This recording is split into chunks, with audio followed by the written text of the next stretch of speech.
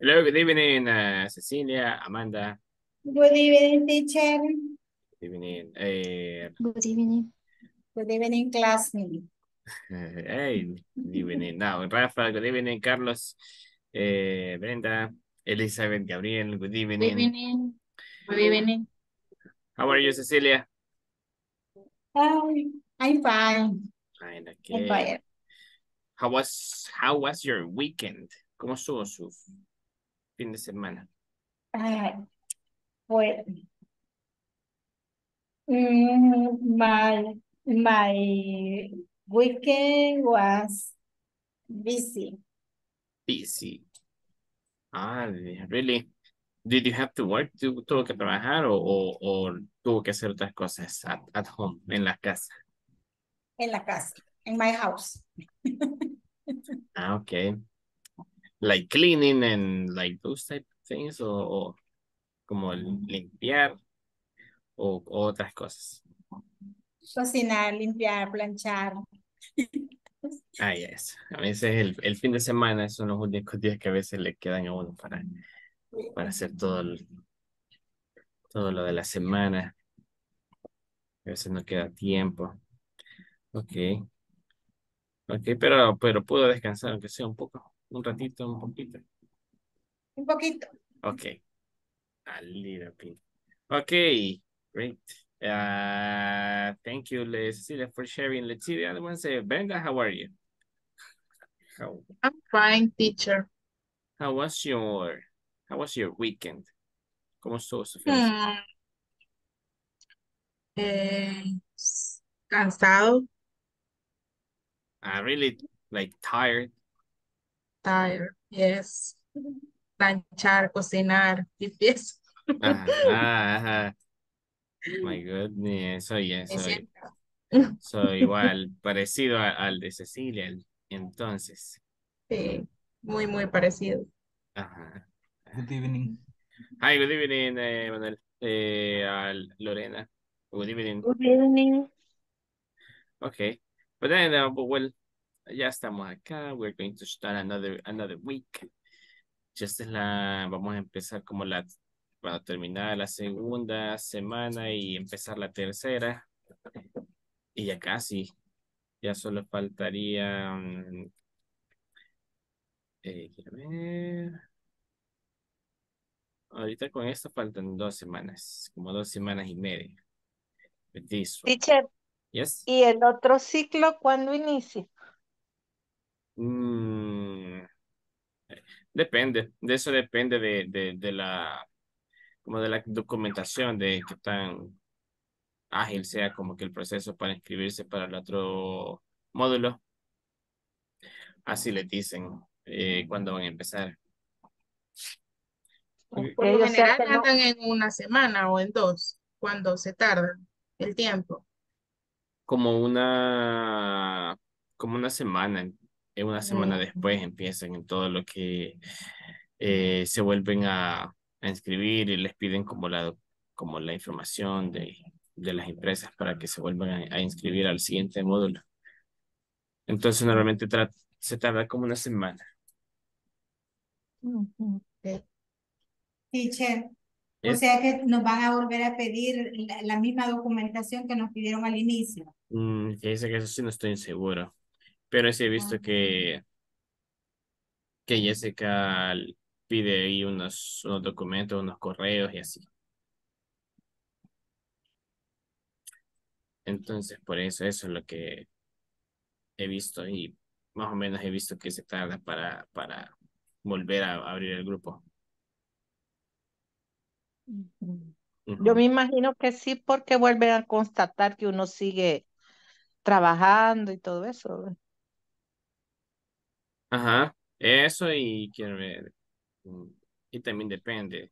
Si ustedes ya tienen la documentación, eh, digamos, como que siempre se trata de que se mantengan en el mismo grupo, así, digamos, ustedes, Ujú. pero si en algún caso a veces no, el proceso para presentarlo como que la información para inscribirse al siguiente módulo. Si en algunos de los casos de ustedes se tardan, entonces lo que hacen es de que de los otros que están como en el mismo nivel de principiante uno que van para principiante 2 a veces con esos complementan, como que agarran de los dos grupos Ujú. para que se pueda abrir la siguiente clase lo más pronto posible. Y usted va a estar con nosotros en el otro nivel. No sé. No sé. No, no sé, it depends. Depende de lo que me digan a mí también. Y si al final, bueno, al final les pasan una encuesta y ahí Mm. Lo pueden, vamos a evaluar bien, súper bien. ahí pueden hablar sobre eso, ahí pueden solicitar eso Sí. también. Así que, por eso, no depende. It depends. Ajá, y depende de eso y depende también de lo que les comentaba, de Ujú. qué tan rápido se forma el siguiente grupo. ¿Y usted tiene otros grupos? No, No. you are the only one, so ustedes son los únicos. No, sí tiene otros, pero ahorita solo ustedes. Ujú. Mejor así no tiene más paciencia. No, sí, no, ahorita sí, con ustedes son los únicos. De ahí, es que más que todo por el trabajo. Entonces solamente me queda chance como para tener un grupo, porque en la mañana es Where do you otro. work? How do Ah, you work? yeah, Ah, that's it. That's good that you're using the what you're like learning. I work at a school. You mm, teach it. Yes, of course Mm. I am a teacher. So I am a teacher. I am a very great teacher. Un maestro de tercer grado. Ah, wow.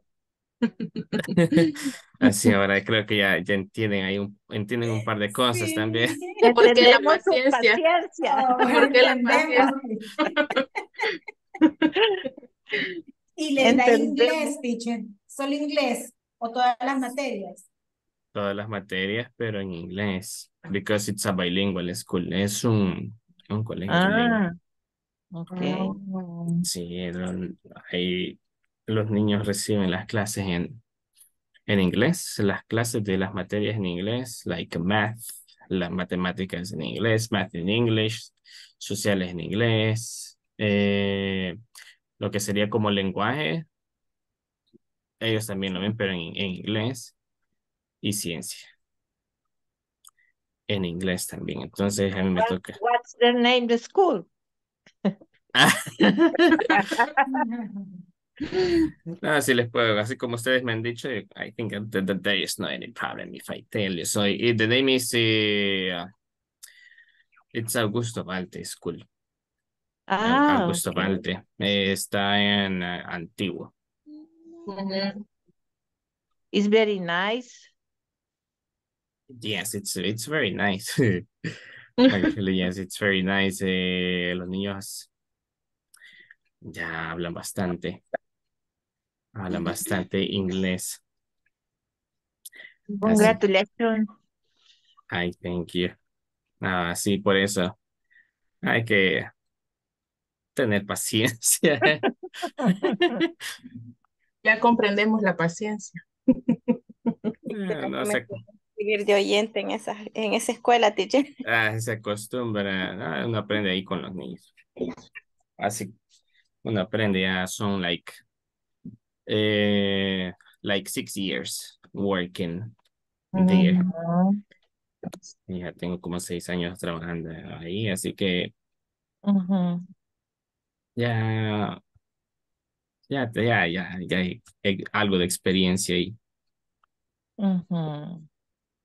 Así que, that's it. Ahora hoy yo les compartí, así que,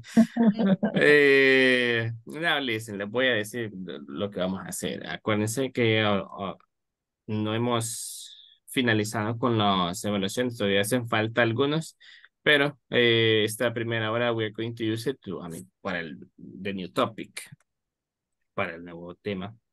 Vamos a finalizar con algunas cosas de aquí, del tema anterior, y empezar con el nuevo tema también. So, and then, around 9, we're going to continue with the evaluations.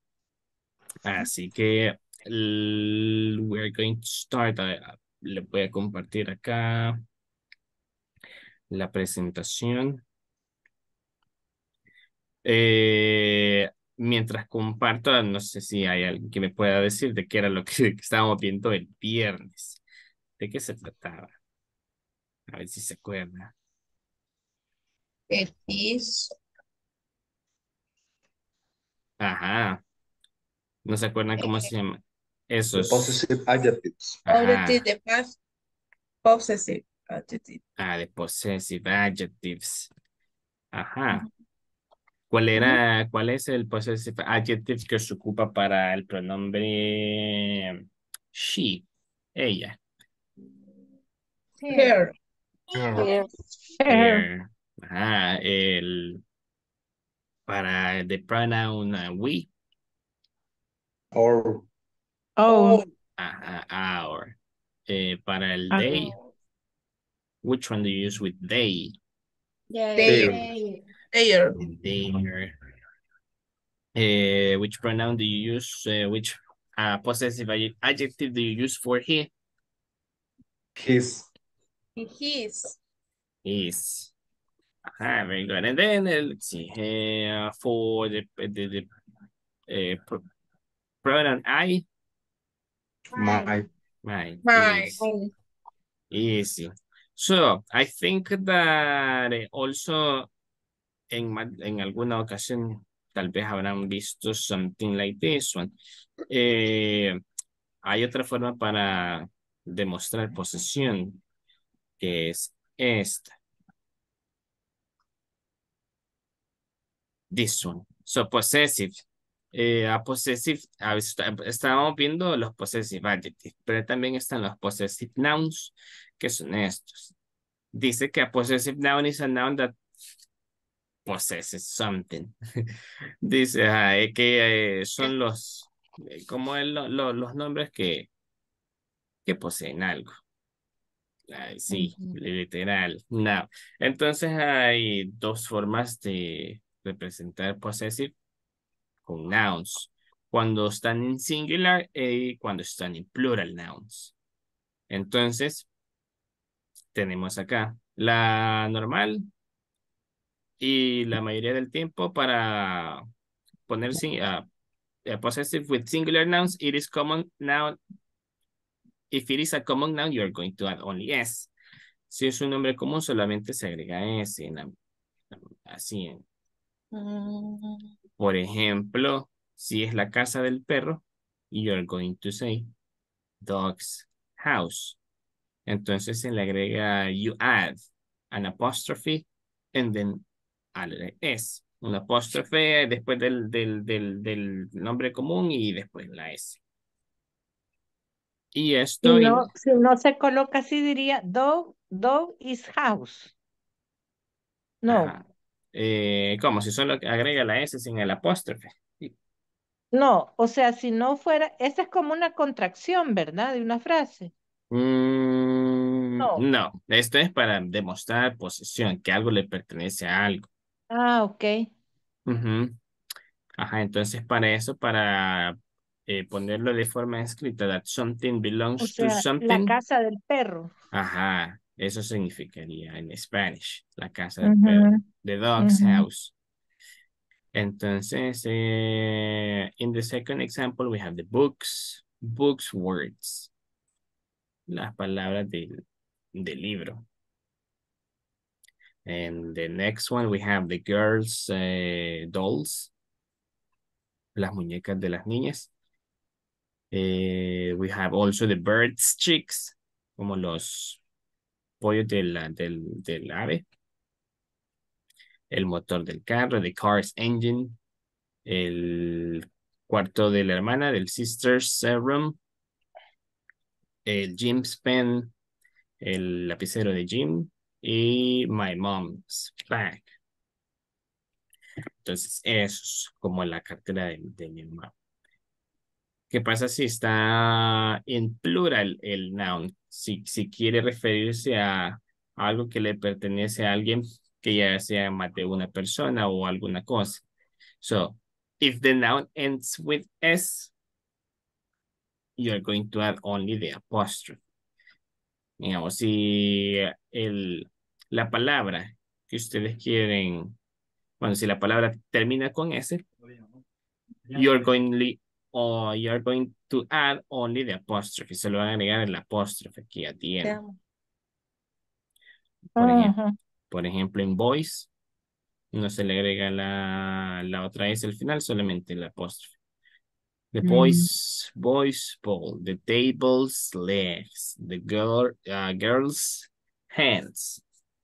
And also, if the noun doesn't end with in S, you're going to add the apostrophe and the letter S. For example, the women's bag, the children's dolls, and the men's shoes. Entonces acá, más que todo, tiene que fijarse cuando la palabra sea en plural. Si termina con S, la palabra en plural, solamente va a poner el apóstrofe.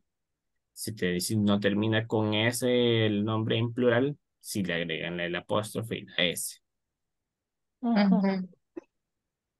Sería, en este caso, sí sería como el mismo caso como en singular.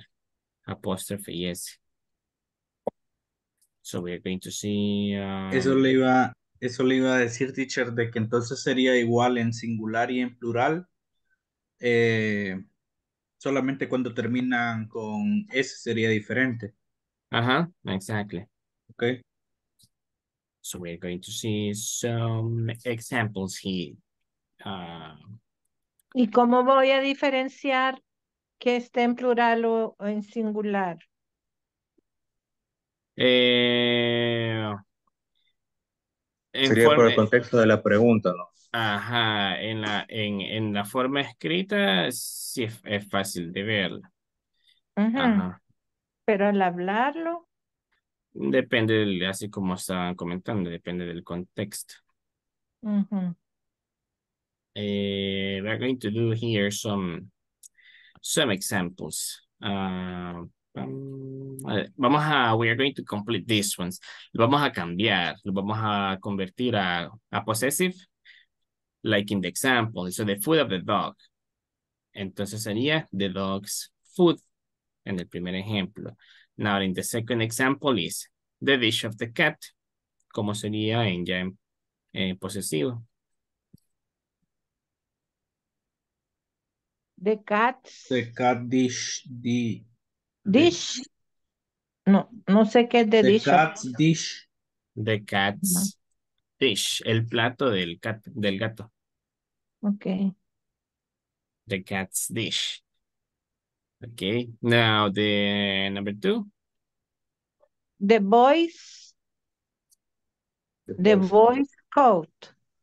Ajá. ¿Qué le agrego después de the boy? The boy, Apóstrofe S. Ajá, the ujú, apostrophe and then the S. The the boy's boy's coat.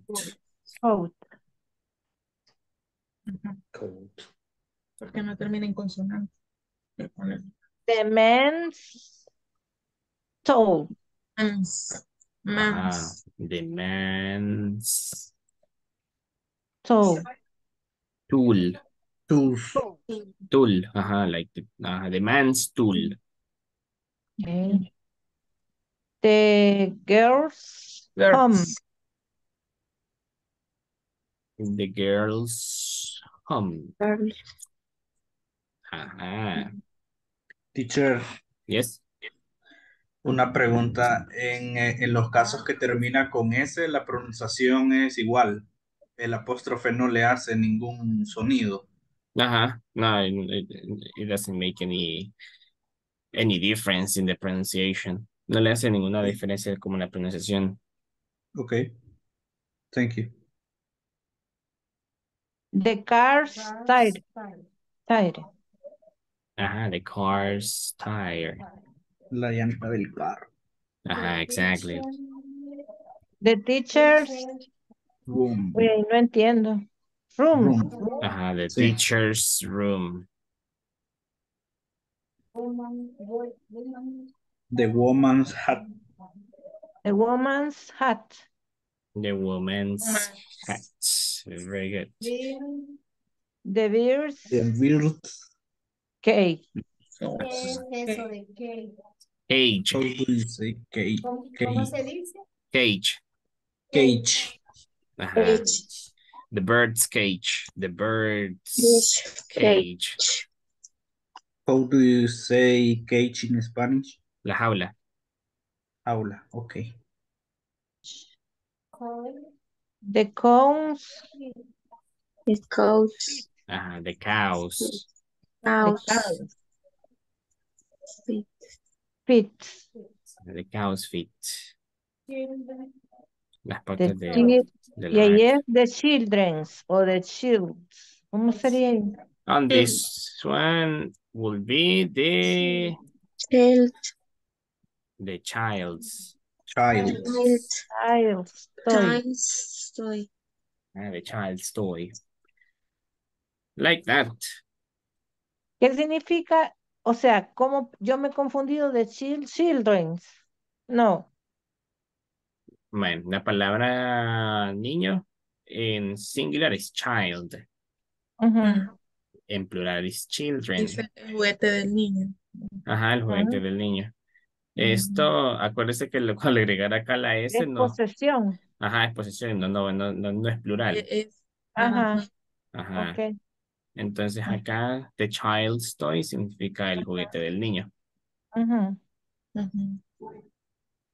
Like O that. sea que tenemos que leer bien, o sea, tenemos que identificar primero cómo quiere decir la frase Ujú. para confirmar si es plural o es singular. Se está hablando O de es él. posesión. Ujú, Ujú. Si fuera, digamos, acá en este último, en el number 10, si dijera children en lugar de child, sería igual, sería así.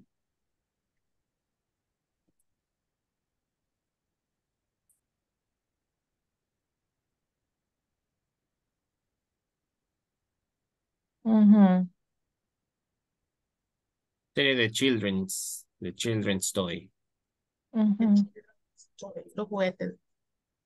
No, Ajá, serían aquí ya serían los juguetes juguetes. de los niños. O el Teacher, juguete de los niños.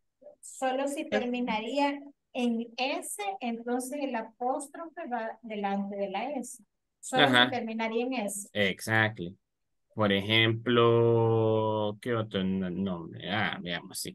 Acá en vez de que dijera de cat, si fueran cats en plural, sería Cats, the cat's dish. de castes. The cats, lo mismo, the cat's dish. La pronunciación sería como lo mismo, the cat's Ujú. dish. Pero ya aquí, viéndolo así de forma escrita, ya sabe que son varios gatos. pero Sí. que, pero que los gatos poseen un mismo plato, the cat's Teacher, dish. ¿Mm? Mm. estos son adjetivos de posesión, ¿verdad? Estos son nombres, Nombres de posesión. nombres posesivos. Va. Ajá, los que Teacher, son, una consulta. ¿yes? ¿Cómo puedo diferenciar si me están hablando de gatos en plural o del tema este de posesión? ¿O es dependiendo la palabra que le siga? Ajá, O sea, dependiendo del contexto, voy a saber. porque por ejemplo, puede decir in a sentence, let's see, the cat's The cat's dish, it is used to give them their food, por ejemplo. Entonces, cuando usted escucha el their food, ya sabe que están hablando de ellos, entonces más de uno. Entonces, más que todo, cuando de forma oral, depende de más que todo del contexto, de lo demás, de lo que se mencione sobre lo que esté hablando para identificar si son más de uno. Ok, O, por ejemplo, puede decir, the cats eat in the cat's dish. Como que los gatos comen en el plato de los gatos, así. Algo así. Entonces, más que todo, para identificarlo de forma oral, depende del contexto. De forma escrita, así. Es más fácil. Let's see. Any other question before we continue with the next part? Ujú. O sea que tenemos que fijarnos en el pronombre. Ujú, en el nombre, en el noun, en el nombre, ya sea el nombre común o el nombre propio. Let's see then. Let's continue then with the next one.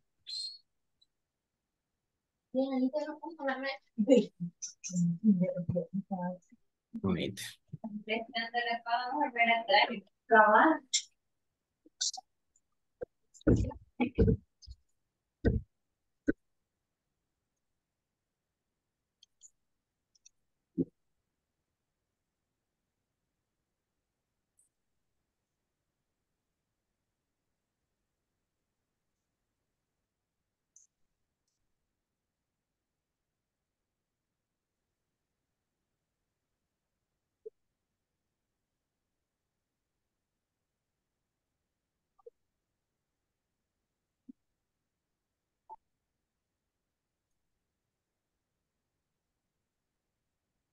Wait, ahorita está cargando acá lo que le quiero enseñar. Mm,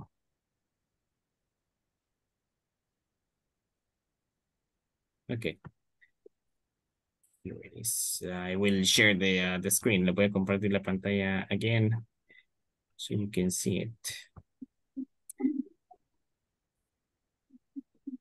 Okay, here we have. On this one, we're going to do some other examples here. So we have this one. In this case, ¿cuál sería the correct option? To say Oliver's cat, Oliver cat, or Oliver's cat. Letter A, B, or C. letter A. Hey, Letter A. Letter A. Very good. Now, what about the next one? Let's see here.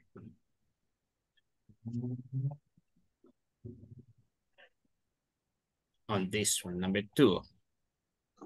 The girl. letter A, B, letter B, Letter C.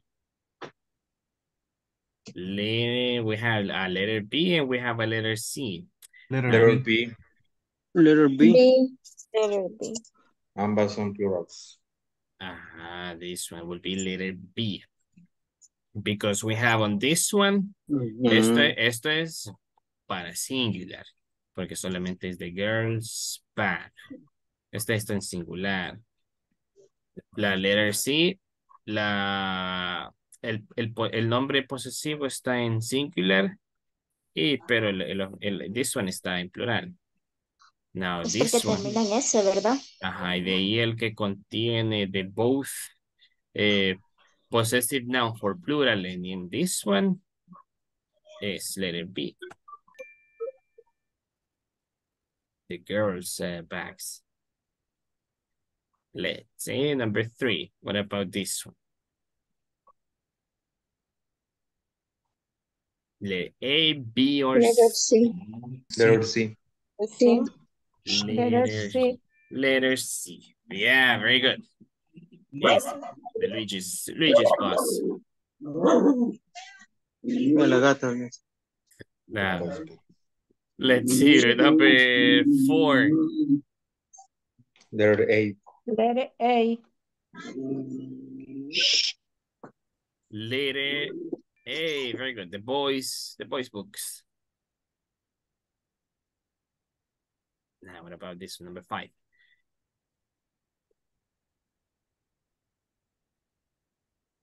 Letter B. Letter B. Letter B. Let's see if that's the one. Yes, Mr. Brown's hat. Now, number 6. Oh. Bike. Letter C. C. Sí. Letter C. Rose's bike. Rose's bike. Yeah, that's the one. What about number 7? Hat.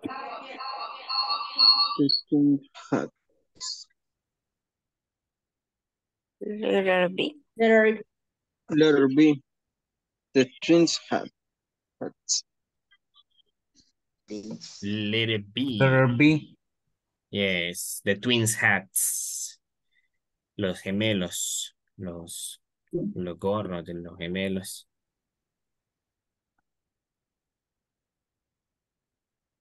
Now, number 8. A, B, or C? A. A. A. Easy, the teacher's book. Number 9. Letter C. C. Letter C. Letter Yeah, C. it's letter C. Very good, easy, right? Fácil o difícil? Easy. Easier or difficult? Okay, very good. Yeah, so now we're going to continue now with the next part.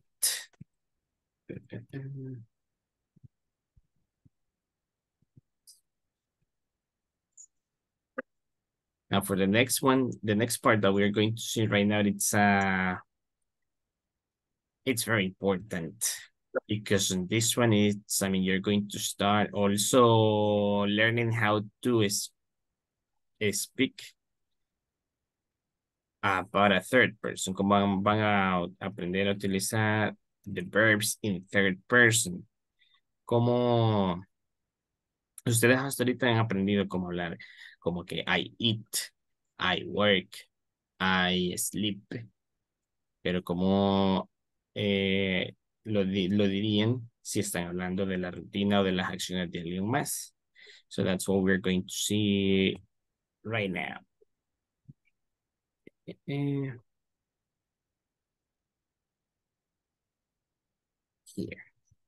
Let me share here the presentation. So this is what we're going to see. The simple present. Ustedes han visto acá that we use the simple present when something's generally or always true. For example, I work, you work, and you can see here, he works, she works, and it works. Now, so if you notice, for this one, para he, she, and it. Third person. The person. The third person. Third person. Yes, esa es la tercera persona. And if you notice on this one, these 3, he, she, and it, there is an S at the end. Normalmente se le agrega una S al final. Pero también there are some other rules that we're going to see right now. Here we have the rules for the third person in singular. En este caso, solo nos estamos refiriendo a he, she, and it. So, estas reglas solo aplican para estos tres pronouns, he, she, and it. So, we have the first rule, that in general, what we're going to do is that we're going to add only the letter S. For example, we have this one. Let's say, Bessie, can you help me reading the examples? These ones. La primera columna, first column.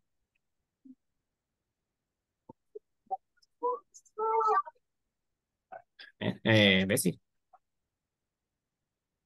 Hola, no entendí. Hi. Help me reading. Read the examples. Los ejemplos. Okay. Work, works, Ajá. eat, Ah,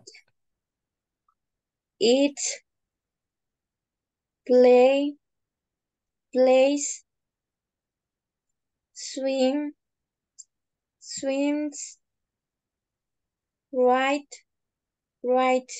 okay. Very good. Right. Okay. On this one, cuando le agregamos la S aquí, when we add the letter S here at the end, no es que se esté haciendo como un verbo en plural o algo así, sino que esta es la regla para ocuparlo con la tercera persona, con he, she, and it. Y al traducirlo sería como cuando uno habla en tercera persona, como like, for Una example, pregunta, teacher.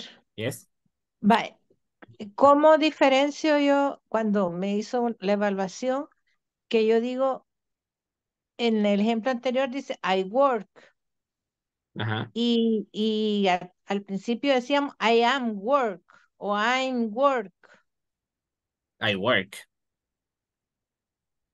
Ajá, pero esta es otra forma que solo digo I work, no pongo el am. ajá. En este caso, este es para decir, dice I work, es para decir yo trabajo. I work, por ejemplo, así como en la presentación, I work at, como yo Y trabajo el otro en. yo soy trabajador. En el otro es I am work. No, no ajá, dice work. O I am mm, working. ajá, sí sería lo correcto. I am working, así como para decir estoy trabajando. I am Ujú, working, pero esa es otra cosa. Eso es de present continuous, que eso lo van a ujú. ver más adelante. Ajá, ahorita esto. For the third person sería, por ejemplo, si dicen he works, en español sería como que él trabaja. He works, she works, o it works. Porque es tercera persona, le ponemos la S. Ajá, exactly. Ujú. Entonces, also you can say he eats, she eats, or it eats. Para utilizarlo correctamente en tercera persona, o you can say he plays, she plays, or it plays. He swims, she swims, and he writes. Que significaría, quiero ver, en he eats, él come, ella come, he or she plays, ella juega, él juega, he swims or she swims, ella nada, él nada, Sleep, plays, and then, course. and then he or she writes, él escribe o ella escribe. Entonces, there is another rule. Esta is when the verbs end with consonant and the letter Y, like in study, try, spy, and fly. Si el verbo termina con una consonante en the letter Y, lo que se hace es that we change Se convierte. the letter Ujú. Y y we add this one, IES, le Ay, quitamos. pues, ajá. We remove, Chance. remove or eliminate the letter Y and we add IES at the Ujú, end. Entonces diría, so it will say studies, cries, tries, spies, flies. ujú. Si se fija en la pronunciation, no se nota mucho la diferencia. Sería como que solamente le agregan, se La escucha, S ajá, la S. Pero escrito, sí, sí, también. así se ve. Ujú, En escrito sí se nota la diferencia, because we change this one. Le cambiamos la Y y le agregamos IS, IES. Pero al traducirlo en español sería lo mismo, como él estudia y estudia, él llora y llora, he tries, he or she tries, que sería como que él intenta o ella intenta, él espía o ella espía, y él vuela o ella vuela. He flies or she flies. Now, what about if with the verbs that end with the letter O, with the SH, TCH, X, and double S? Se le agrega this one y S al final. Por ejemplo, en O, que termina con la de letter O, we add this. In this one, you pronounce it goes, goes. So goes, we have this one. SH, le agregamos ES, sería washes. Next one sería TCH, like in watch, sería watches. The letter X, mixes. Y double S, kisses. Goes, washes, watches, mixes, kisses. Now, at the beginning, como todo al principio, it might be like a little bit confusing. But we're going to see some examples. Let's see. Ay. Vamos a ver this one. We're going to watch this video here. Wait.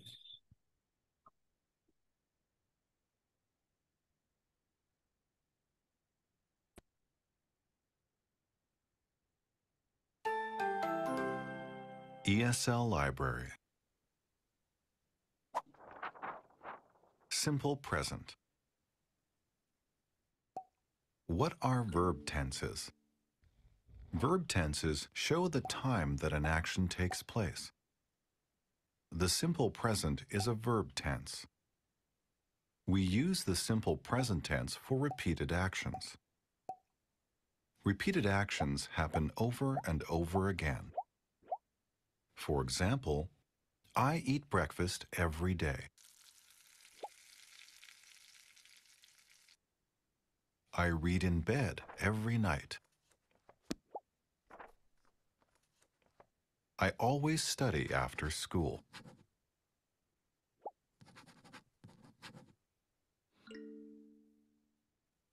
Simple present verbs have two forms. Which form do we use? That depends on the subject of the sentence. Subjects can be pronouns. Subjects can also be nouns.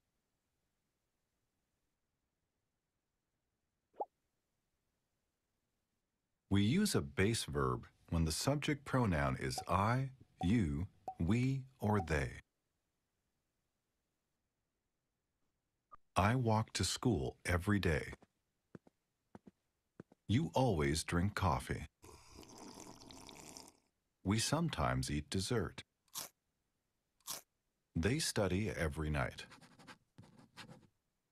We use verb plus S when the subject pronoun is he, she, or it. He reads the newspaper on the weekend. She takes the bus to work in the morning. It sleeps on the couch every day.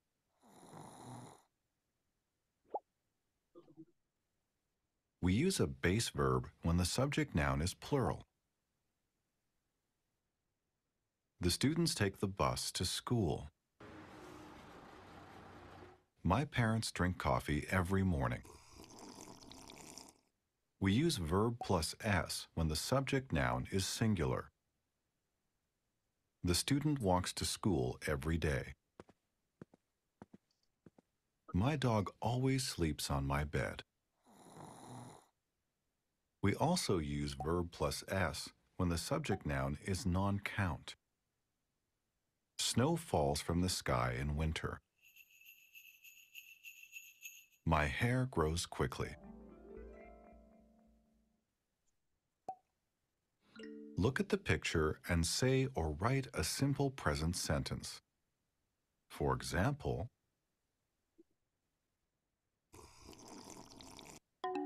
She drinks coffee every day. Now you try.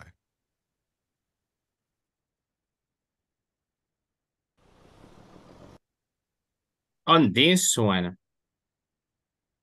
what are you going to say?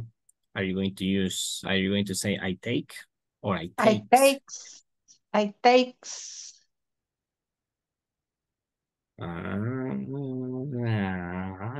Why? Take, Take. because it's I. Take. On I this, take. on this one, you're going to use it la misma forma que lo han usado. I take. Acuérdense que el take solamente es para el third person. He, she, and it. Ok. Vamos a ver acá. Let's.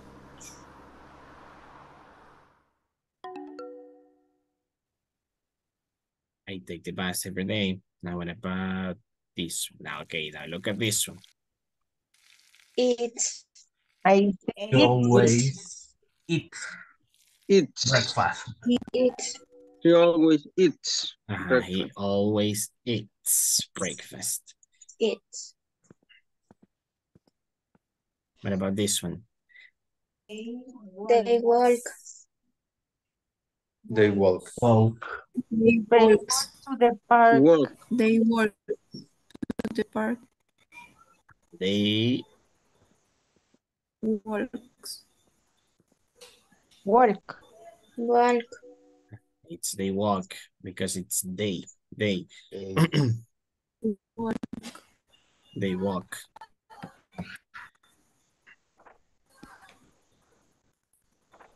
On this one, the student. Reads. Read. Read. Read. On this one, the student reads. Why the student reads? Because si lo sustituyen por un pronoun, Nombre. puede ser he or it. she. He. Pues este puede ser, the student no sabe si es niño o niña, hombre o mujer, puede ser, entonces puede ser he or she. Entonces, por eso, the student reads a book. Reads. Okay.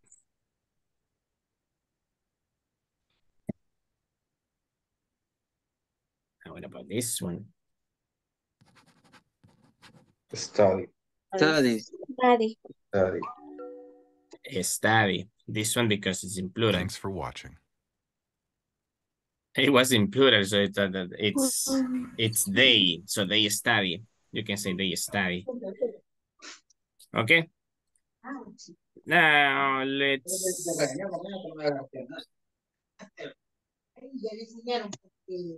Okay, now let's do this one. We're going to use the simple present to fill the spaces in blank. For example, in number 1, we have Aina Ignatia. Aquí, here you have the verb that you're going to use in this case. It's arrive. Arrive means to get to a place. Like, for example, when after you finish to work, you go back home and you arrive. Como llegar a un lugar. Arrive home at 6:30. So this one, number 1, how are you going to use arrive? It's arrive or arrives? Arrives. Arrive. Arrive.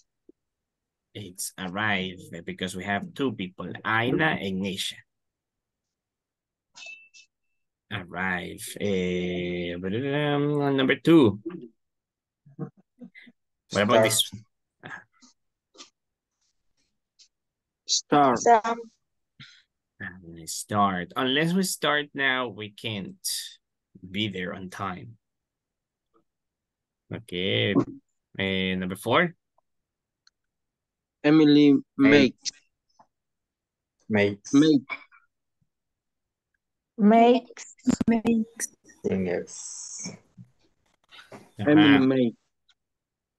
This one is makes. On this one, por eso es que es la importancia de pronunciar los ending sounds. Por eso es que algunos les he comentado sobre lo de pronunciar los ending sounds para que se entienda la pronunciación del verbo. Si están diciendo Emily make o Emily makes. Makes. makes, Emily makes. makes. So Emily makes delicious cookies. Cookies. And this one, so this one is okay, Emily, because I mean, this one is she. So she makes delicious cookies. Mohammed and Ali, number 5. Come. Come to school by bus.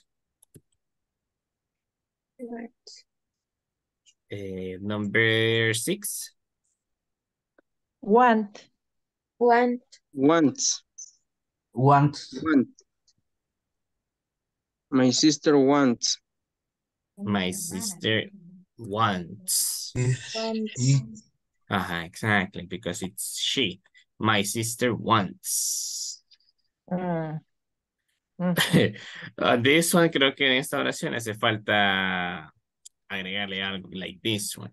Wants to be, como quiere ser. Porque si solo dice, si lo dejamos solamente así, como dice acá, my sister wants an engineer. Es Quiero como un que ingeniero. quiero un ingeniero, la pícara.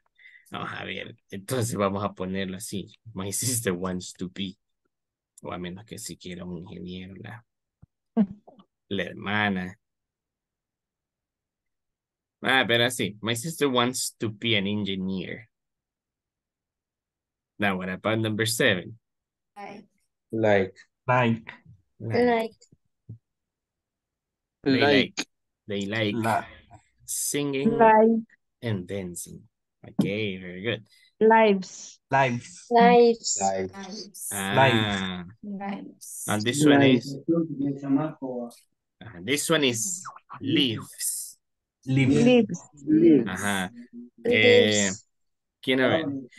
Para este verbo live, así, para referirse a como de vivir, es live. Por ejemplo, I live, she lives, you live, y así. Esa es la pronunciación del verbo vivir. Si está hablando de algo como que está en vivo, entonces ahí sí es live. Live. Algo en vivo. Mhm. Cuando ven algún evento que está en vivo, un concierto en vivo, alguna yes, transmisión en vivo, eso sí es live, en vivo. Pero para en este caso, para refiriendo del verbo vivir, es live. Live. Live. So Nora lives. Nora lives. Lives with her parents. Number 10. Rock. Works. Work. Work. And this one is Work.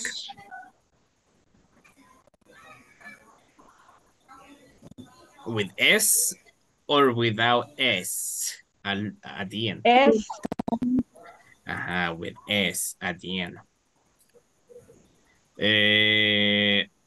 Now, something here. Cuando les diga this one, without.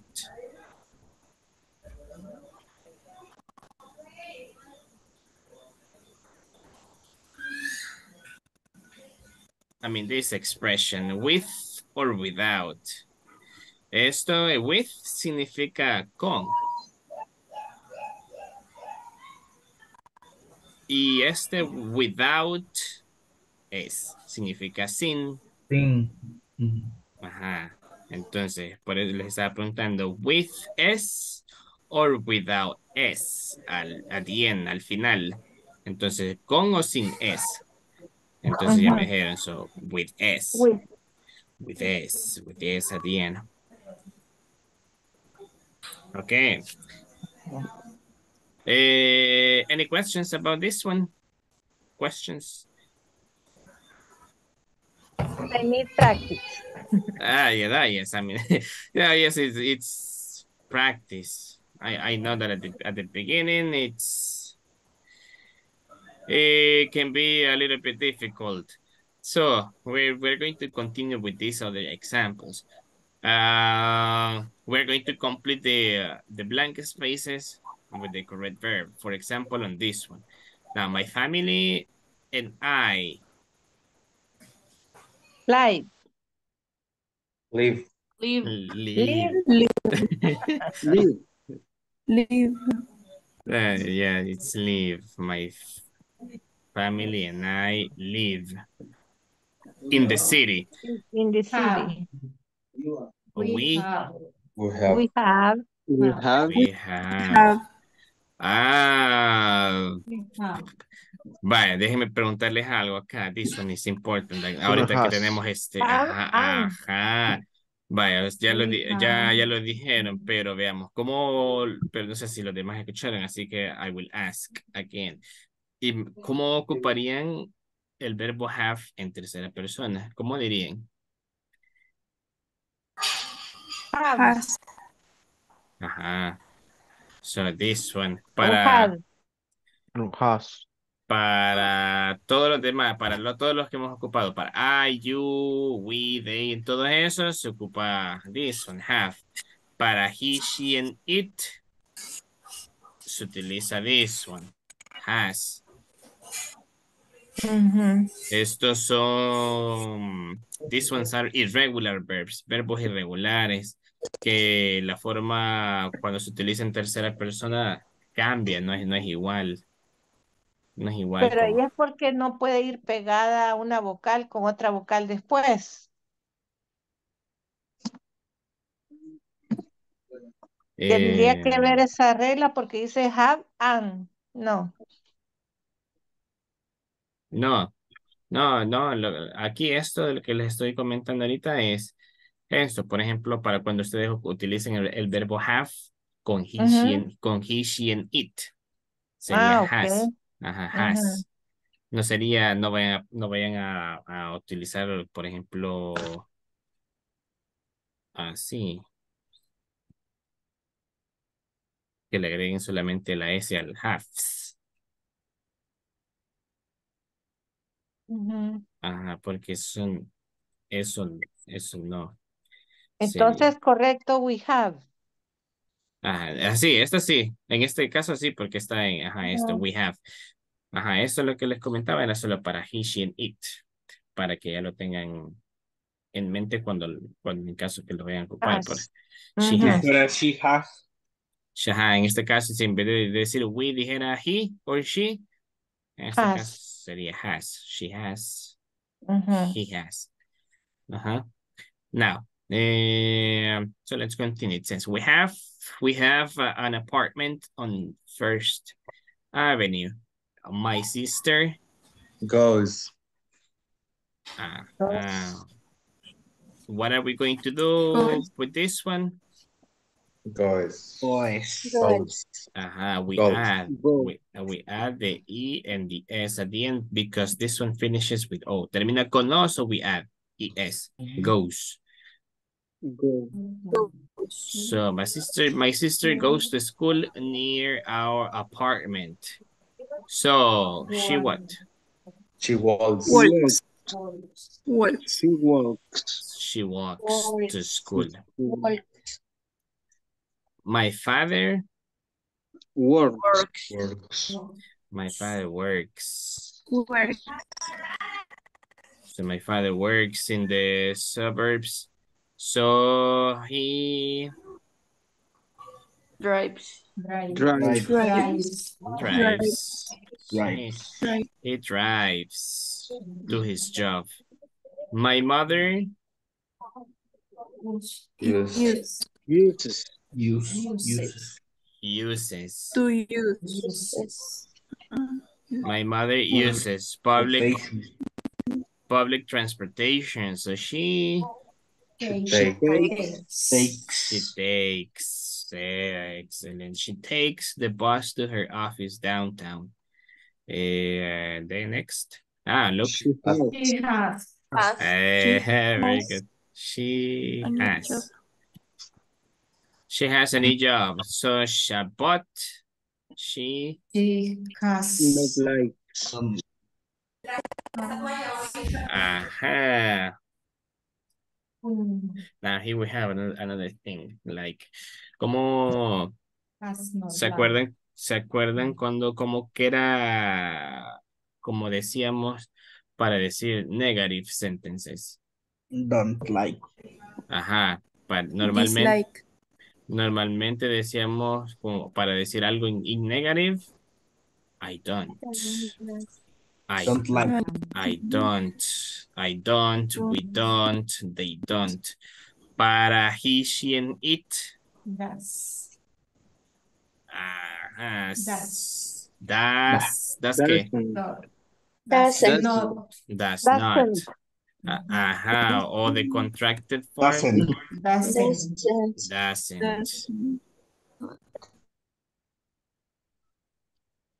Y en este caso, cuando utilizan negatives like this one, like con el auxiliar este, ya no es necesario agregarle No.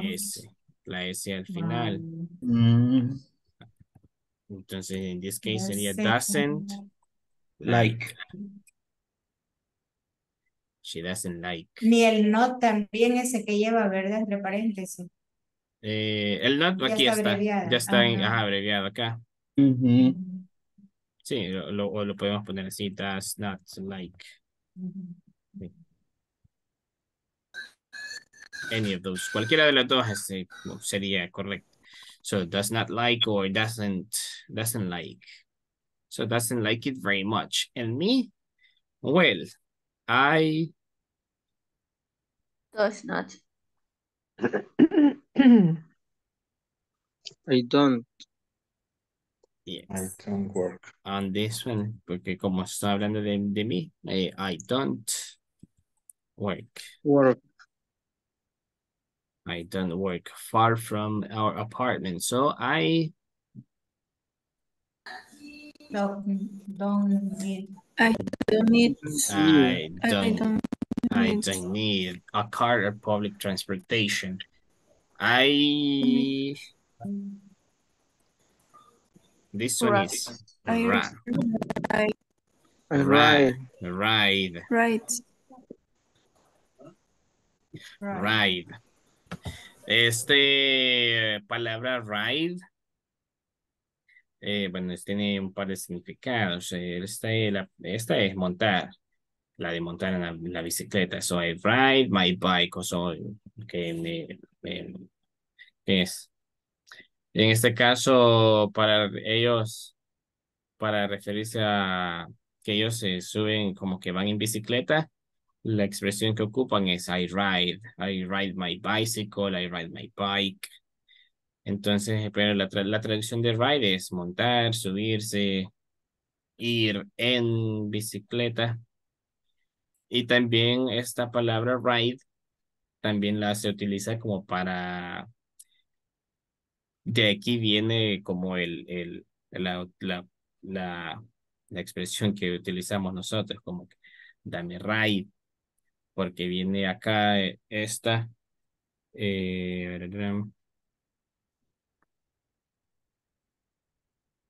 algo así, como de give me ride, de darles como un aventón, como de llevarlos, como de llevarlos así. Right. Give me ride. De ahí viene el ride que ocupamos en Spanish. But let's see. On this one, okay, it is done. Do you have any question about this? Sí. Yes. Tell me. Donde usamos el like, solo aplica de no ponerle la S cuando es Negative. does y doesn't. Con el do no aplica. O don't.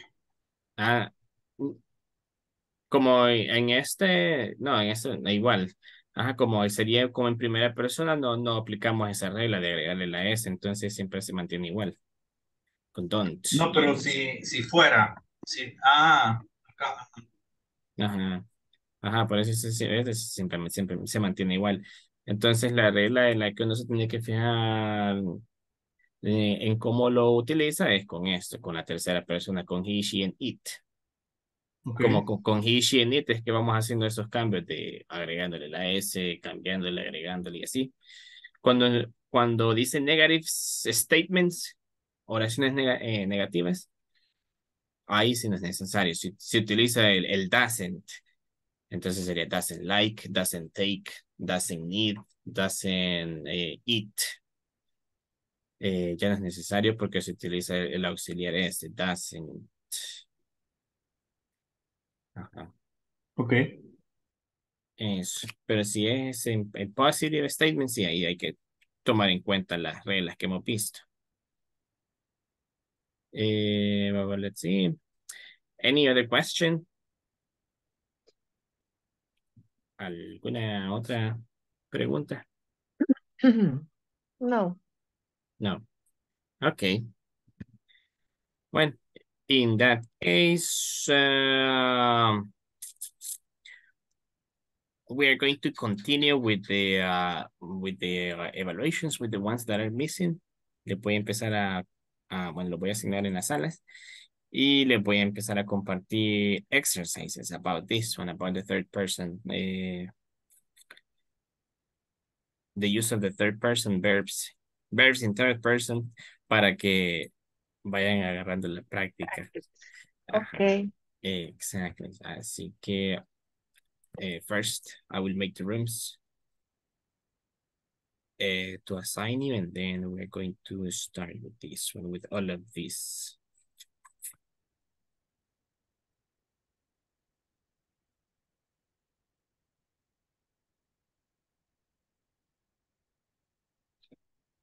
Okay.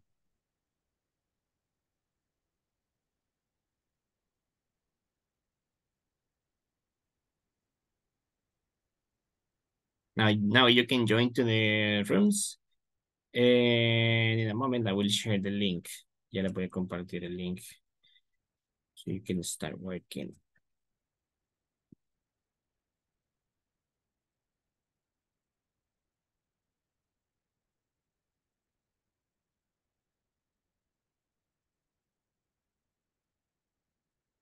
There you have the first one. Ya les compartí el primero.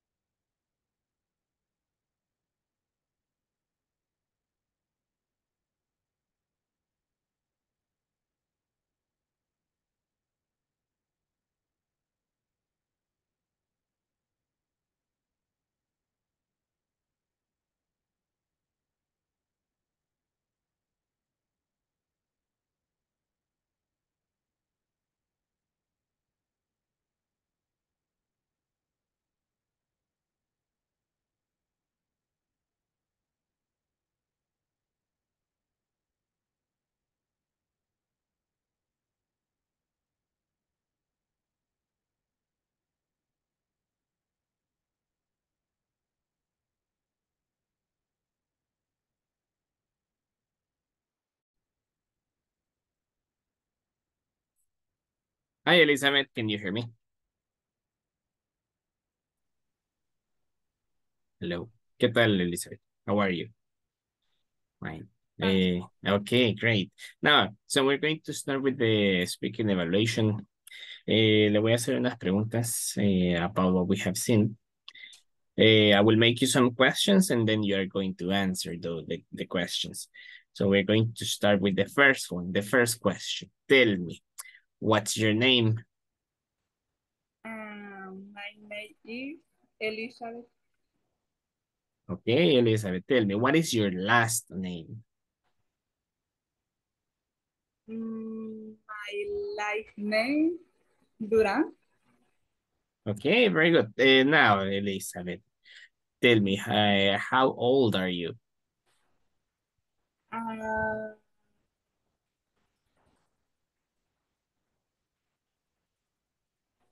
I am 32 years old. All year. I am 32. They are all. Okay. Now, tell me, where do you work? No comprendí.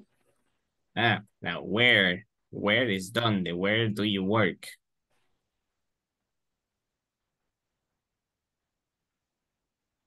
Um,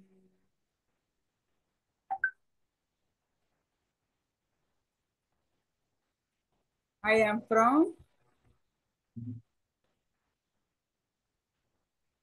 Ajá. I am from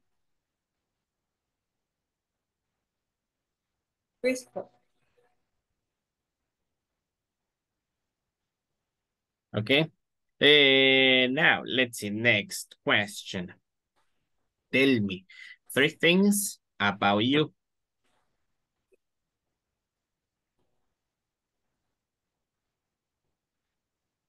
Like, what are you like?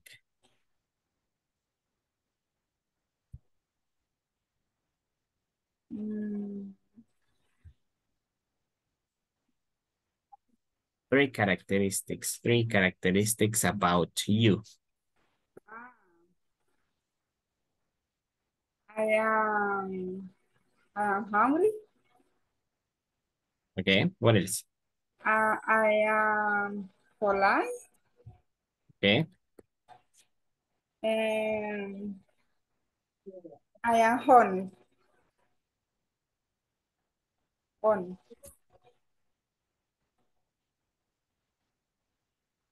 Okay. Now, the last question. Tell me, what is your phone number? And my cell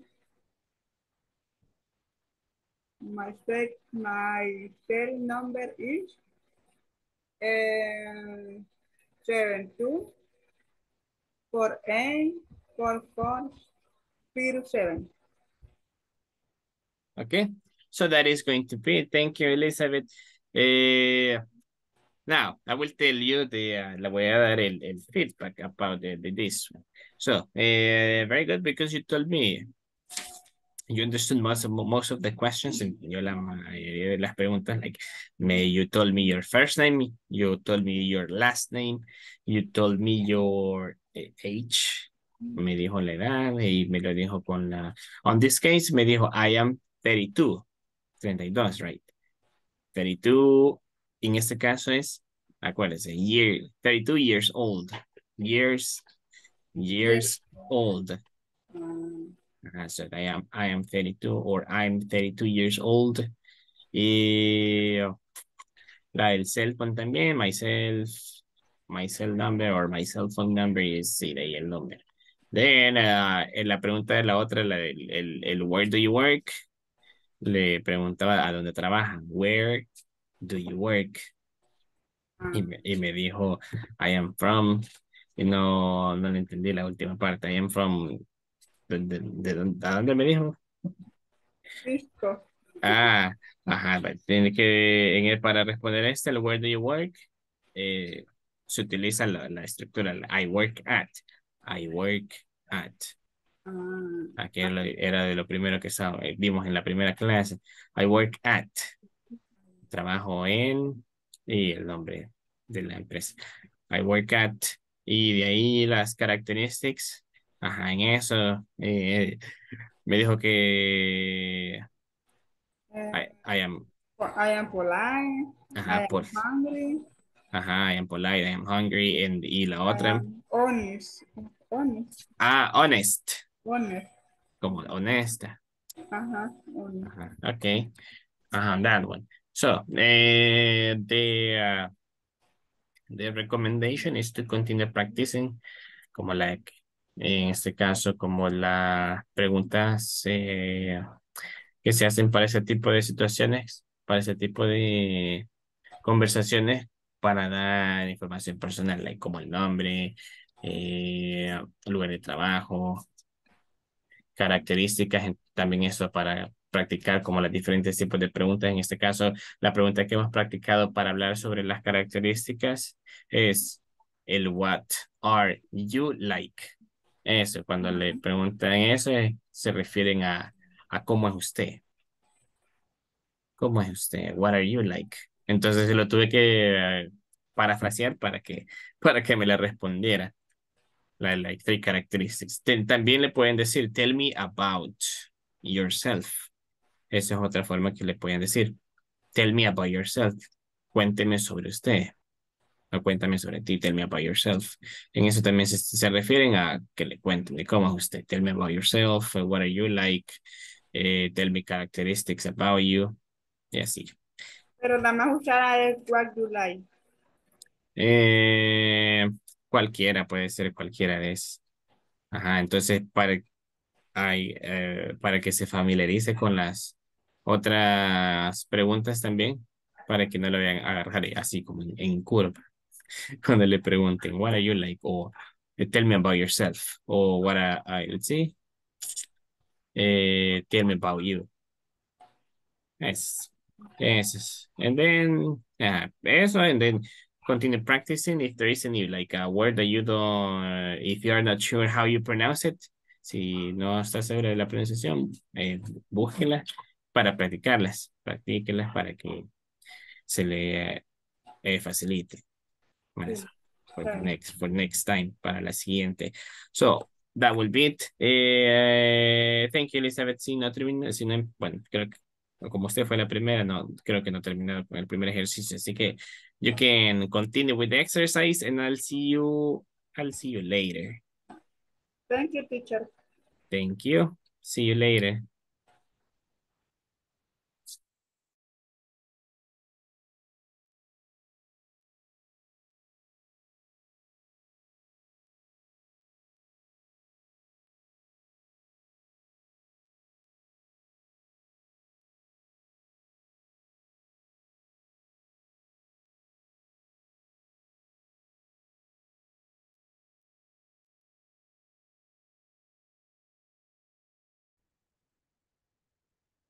Hello, Daniel. How are you? Hello, good night. I'm fine, thank you. Fine. Okay, so now it's your turn. Ready for the evaluation? Okay. Now, I will ask you some questions. And what you're going to do is you are going to only answer the questions with information, like a personal information. So we're going to start with the first question. That is, what's your name? My name is Daniel Alejandro Montoya. Okay, very good. Hey, tell me, how old are you? I am 23 years old. Okay, very good. Where do you work? I work at Tecnología Transaccional. Hey, excellent. Now, tell me three things about you. I am funny, I am tall, and I am intelligent. Okay, now, last question. Tell me, what is your phone number? My phone number is 7581-3203. Excellent. Very good, Daniel. Now, thank you. So that is going to be it. Eso sería todo. Now, I will tell you, well, in this case, like some feedback. Well, in this case, no. Well, actually, in your case, congratulations, because you were able to understand all of the questions, entendí todas las preguntas. You also answered the questions with the correct structure. La respondió con la estructura correcta, like my name is, me dijo el nombre, last name. You also told me your age, que en esto es uno donde varios de sus compañeros han estado fallando, me está diciendo I have, or sí. So, in your case, you told me I am 23 years old. I work at, very good. Eso también es otra pregunta donde estaba fallando, que no sabían que les estaba preguntando que el lugar donde trabajas. So I work at, the characteristics, I am funny, tall, and intelligent, and the phone number. Very good. So in your case, the recommendation is to continue practicing. Try to look for more vocabulary, and Okay. also, well, in this case, to practice this one. Lo que estamos viendo ahorita creo que es una de las cosas más importantes que cuesta también. Después del verbo to be, creo que el third person al principio son de las otras cosas que cuestan un poquito. Que se vuelven difíciles. Ajá, porque son varias cosas, varias reglas sobre los verbos, de cómo ponerlo, cómo escribirlo, qué agregarle, y así. Entonces, ahorita, very good. Creo que ahorita puede, eso, hacer el vocabulary y practice esto, el third person. Okay.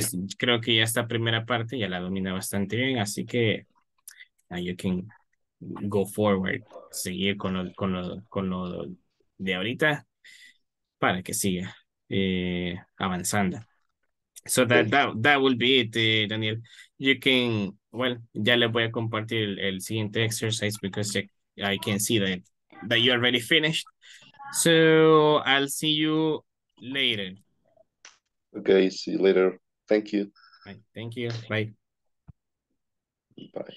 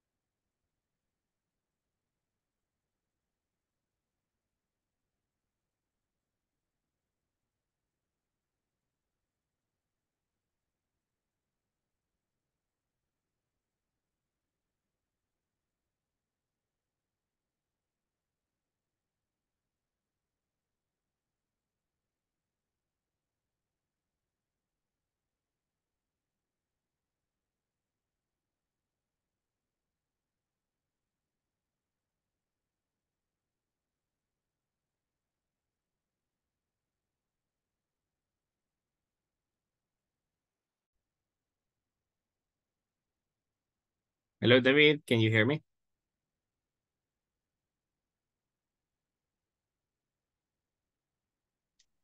Hello, teacher. Good Hello. evening. Hello, good evening. We're going to start with the evaluation. I will make some questions and you're going to answer them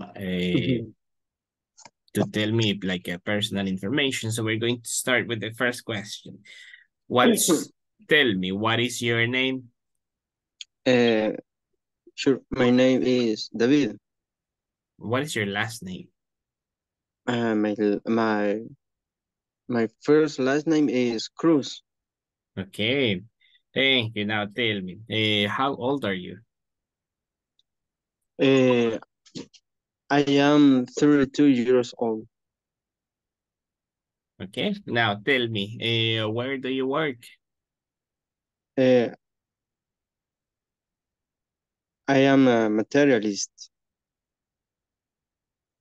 I work Okay. in Uh-huh. Maquila.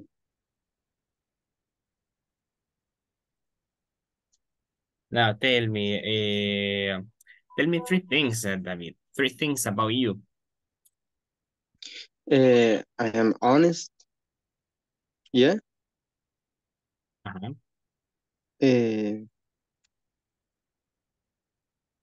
Serious and hardworking.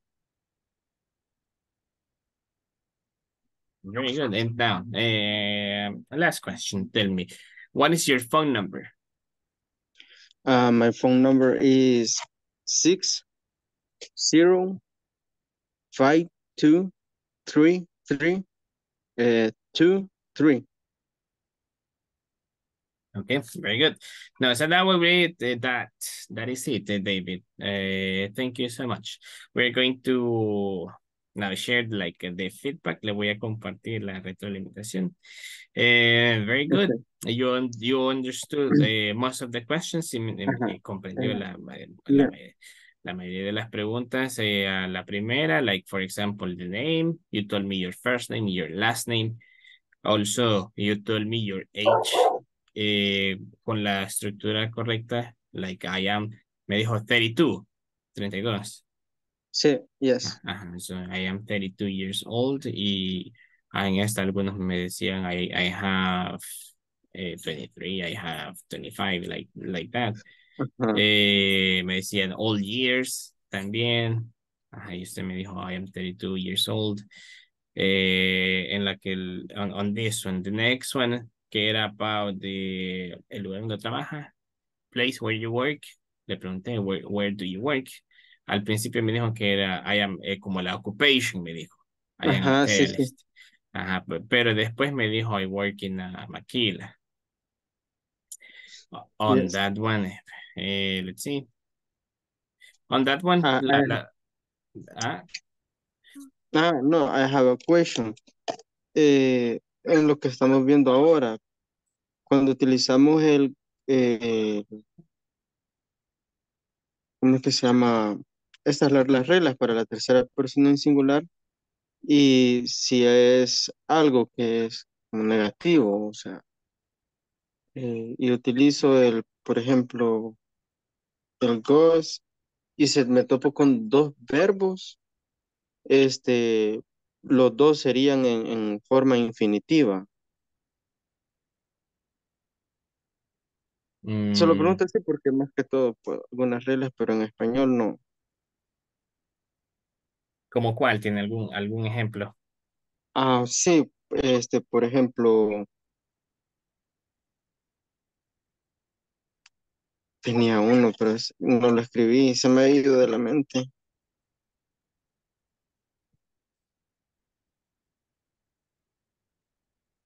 Sí, se me ha olvidado. Quizás le reformaría.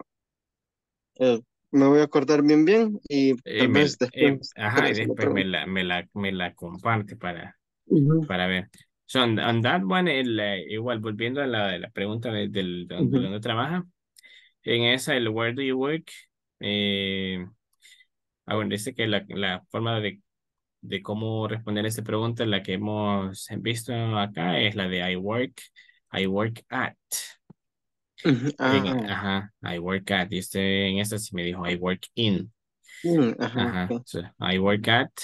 eh, en este caso, maquila sería algo así como una textile factory, como una Ok. fábrica de textil, una Ajá. textile factory. Eso, y de ahí, three things about you, me dijo, I am honest, I am serious, and I am hardworking. And then the phone number. So that was one. So, en la que tuvo un poquito de problemas es en la del lugar donde trabaja. But then the Ujú, other sí. ones was very good.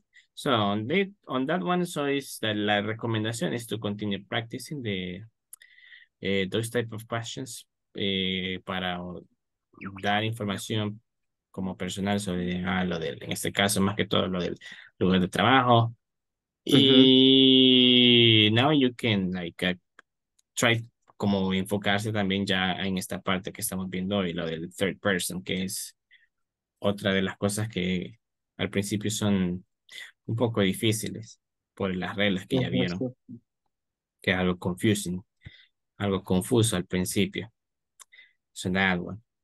So that is going to be it, David. So you can continue, si Bueno, no se ha terminado el segundo ejercicio, you can continue working on that one. Y ya les voy a compartir el siguiente. So ok. I'll see you later. See you, teacher. Thank you. You're welcome. Bye.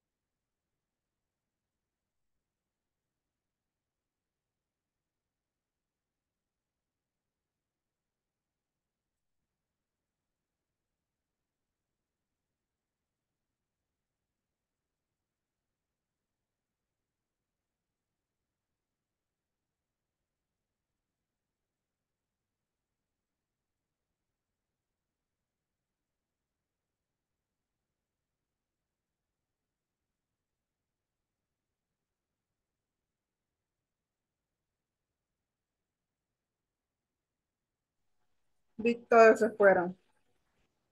No, todavía no.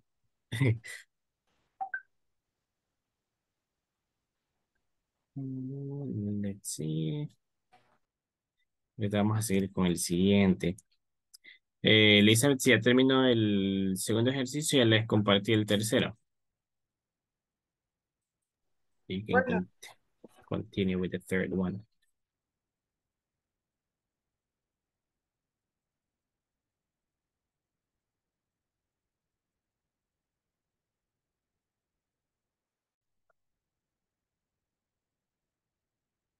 Hi, Rafa, can you hear me? Hi. Now, listen, so now it's your turn for the evaluation. For this evaluation, I will ask you some questions about what we have seen, about introducing yourself and personal information. So we're going to start with the first question. Tell me, the first question is, what's your name? Ay, Rafa, ay, no le escucho, Rafa. Mm, no le escucho, no sé si es el micrófono.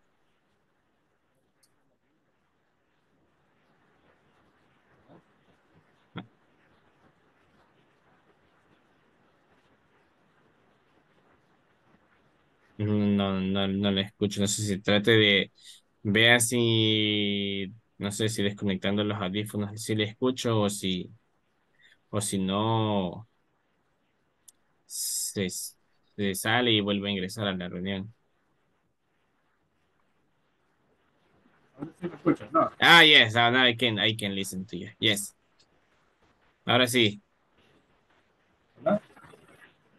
Yes, ahora sí lo oigo. Ajá. Y usted sí me oye. Okay. Okay. Now, so we're going to continue then. So the question was, what's your name?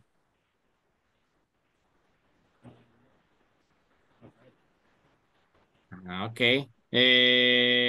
Tell me, Rafael, what's your last name?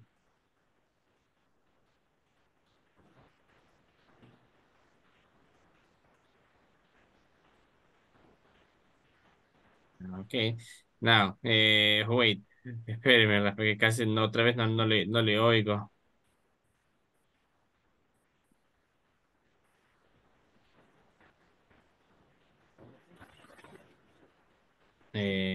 No, se lo oye como cortado.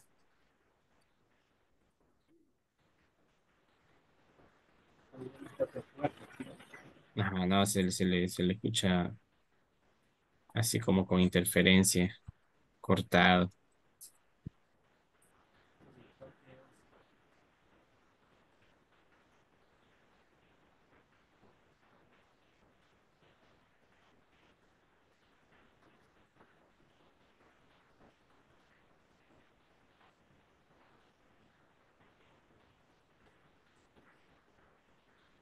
Trate con el micrófono no sé si está conectado de la computadora o teléfono.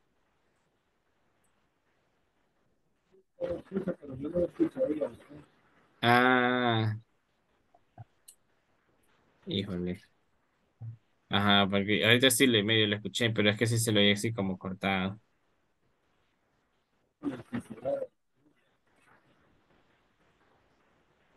Ajá.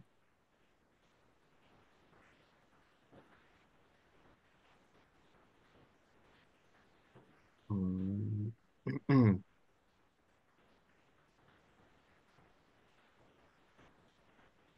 Uy, no sé cómo hacemos en este caso.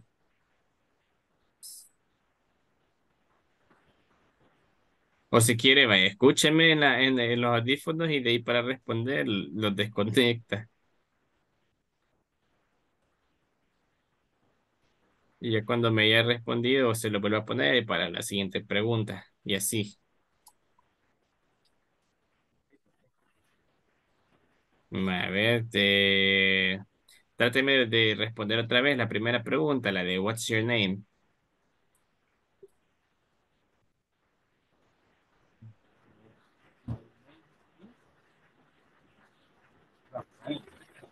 Ajá, okay. Ajá, now tell me one more time. Now, what's your last name?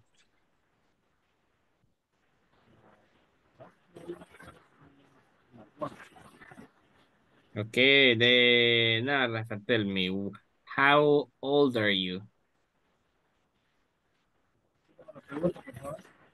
How old are you?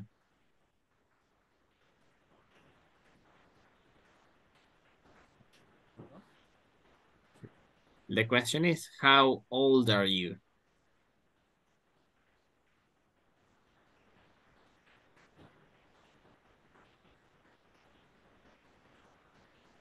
What is your age? How old are you?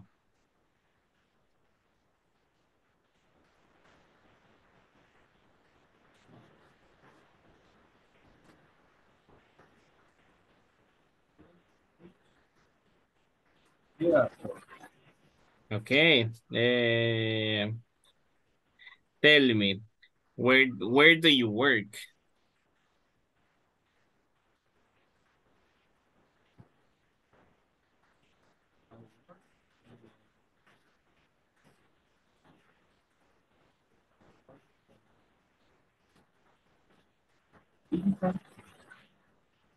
Okay. Now tell me three things about you. Three characteristics about you.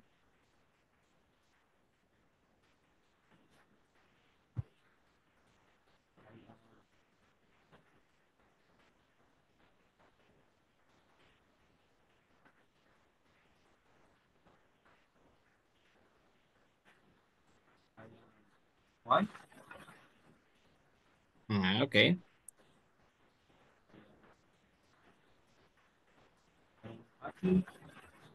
Okay.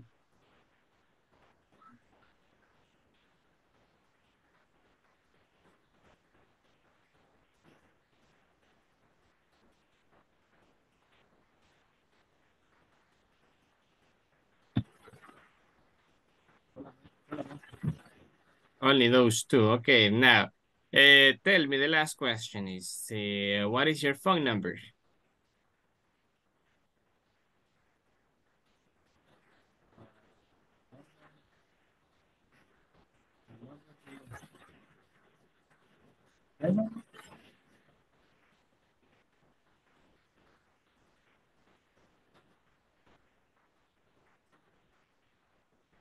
Seven, six, nine, zero, eight, seven, seven, zero.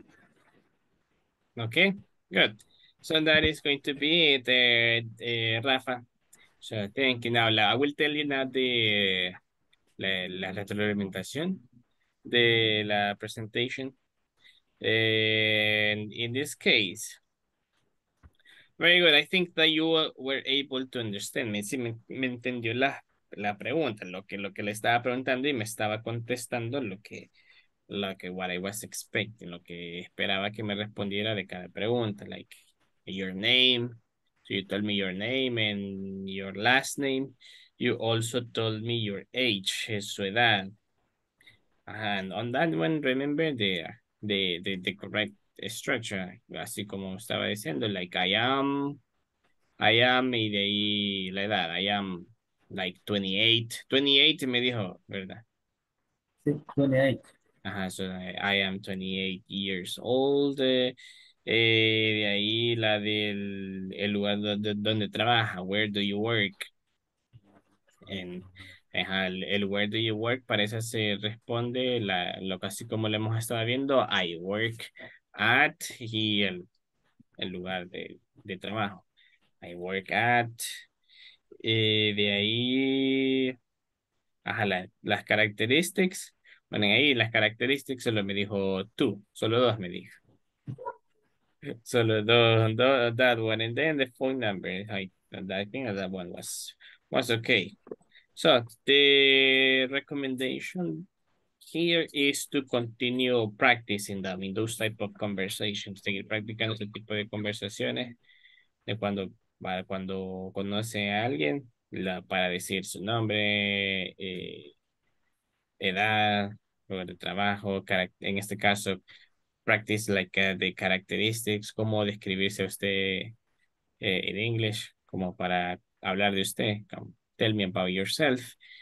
I am happy, I am honest, I am responsible, I am hardworking, I am generous, como ese tipo de cosas. Yes, phone number, the email, address, and things, esas cosas. So that is going to be it. Eso sería todo, Rafa. You can continue working with the exercise. Puedes seguir trabajando con el ejercicio que le compartí, and then I will see you later. Thank you. You're welcome. Bye.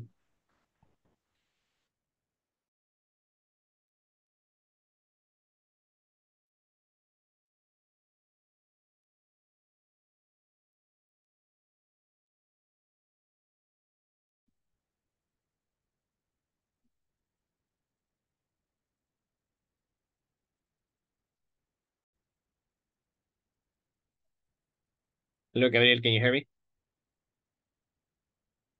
Yes. Yes. Hello, Now. teacher. Hello, now. Ready for the evaluation? More than ready.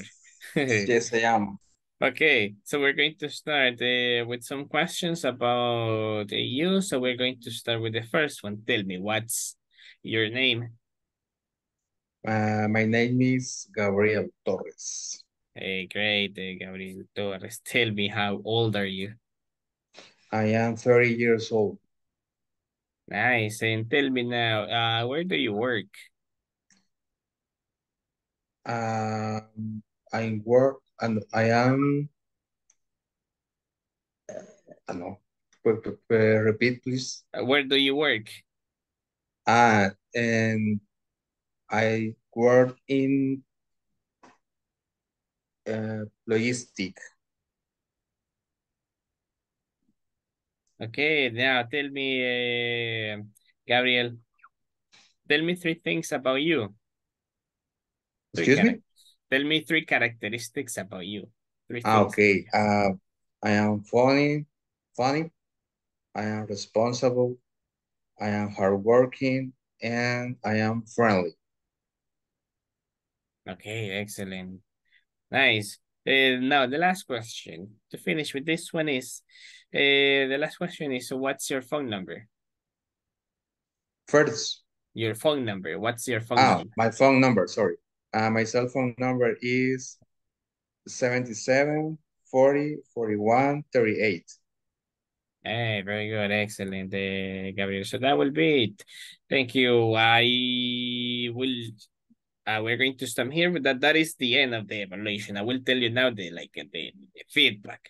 So on this one, very good. I think that you understood all of the questions, and you told me the information that I was expecting you to tell me. Me dijo, tenía las preguntas y me dijo la información que esperaba que me dijera por cada pregunta. So, for example, like your first name and last name. Me dijo su edad, con la estructura correcta. I am 40 years old. En la siguiente pregunta, la de where do you work, se refería al lugar de trabajo. O sea, ¿dónde trabaja? En esta creo que sí tuvo un poco de dudas. Al Es que principio no sabía cómo decir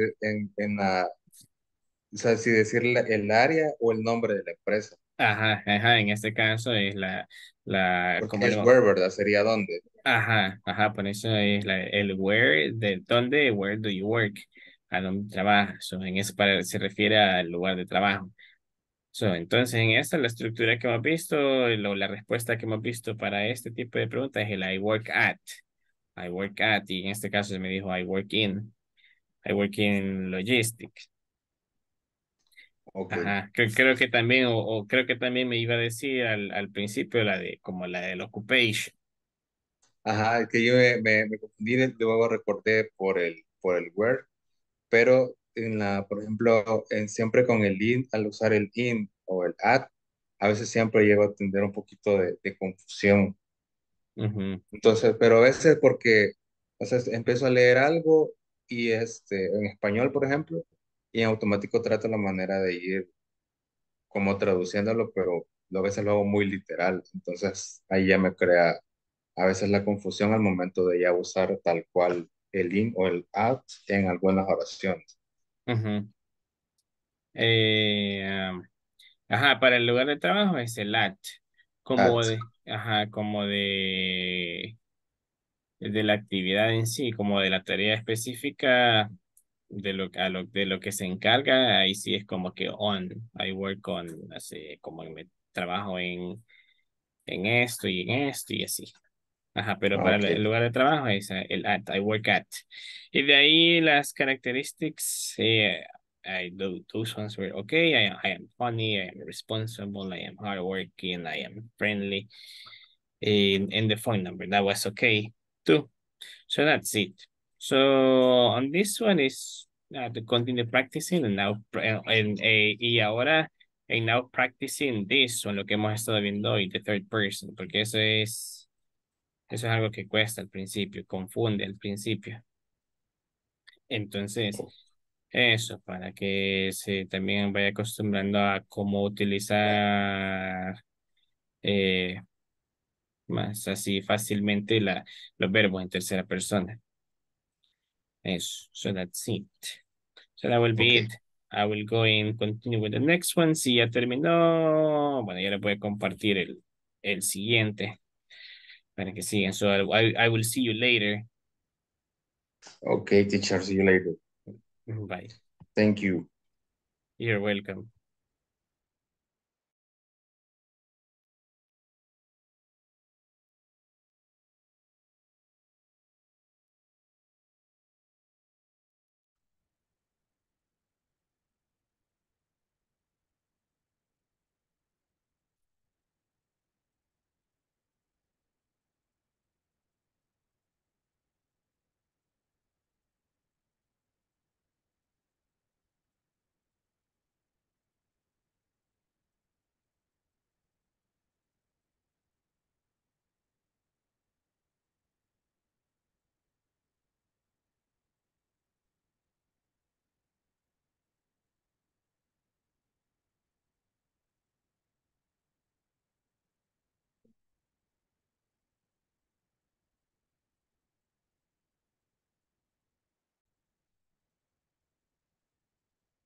Hi, Heidi, can you hear me?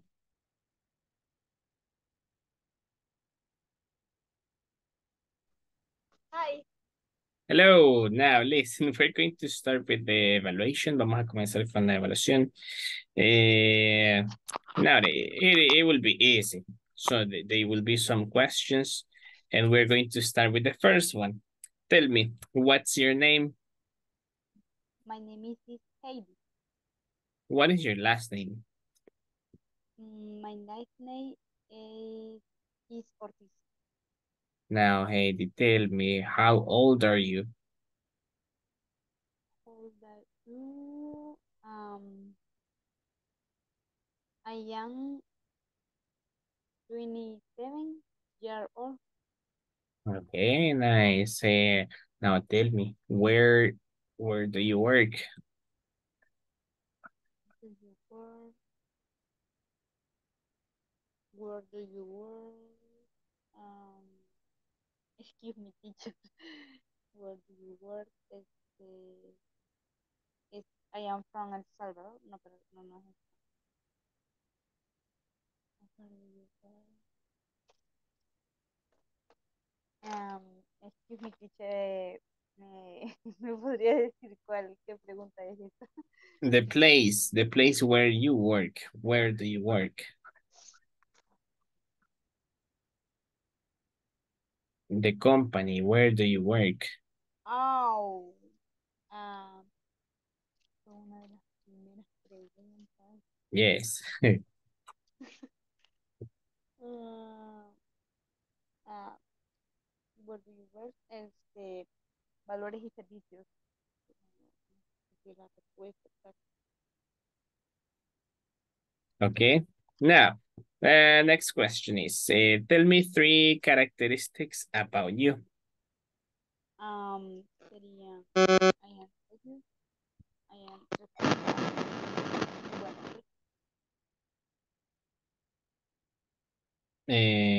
Wait, Heidi, trate de abrir el micrófono porque creo que se cerró.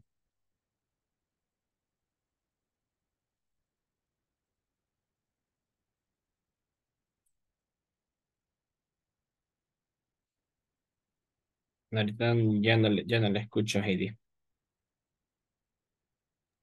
me escucho, teacher. Ahora sí. Now I can Ah, listen to you. Now tell me. So you were telling me 3 characteristics about you. The first one that I heard was, I am serious. yes, I am responsible y I am responsible. Right. Okay. Now the last question is, what is your phone number? Abre el micrófono nuevamente, pero se le cerró.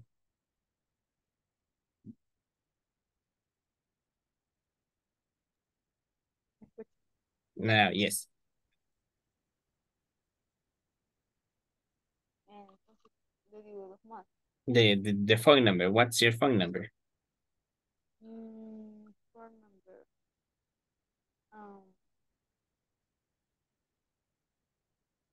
Sería, I am point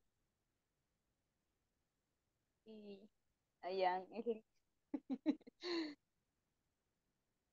Ajá, okay. Now, eh, ya terminó, ¿is that it?